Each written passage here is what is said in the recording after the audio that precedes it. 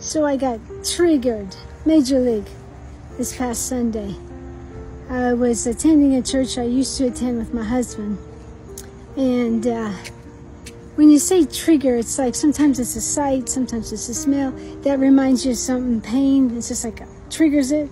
So I think the way to sum up the trigger that I was feeling was, it was great. I got to see a friend I hadn't seen in a long time. And as we stayed long, as we were walking out of the church to the parking lot, I said goodbye to her and her husband. And then I looked and I saw my car, and it was like, it was all alone, just sitting there. And it just hit me, it triggered me. The whole service was kind of a trigger in different ways. I mean, I'm happy with my life, don't get me wrong. I'm very joyful, I'm very excited, but I still had to come to grips with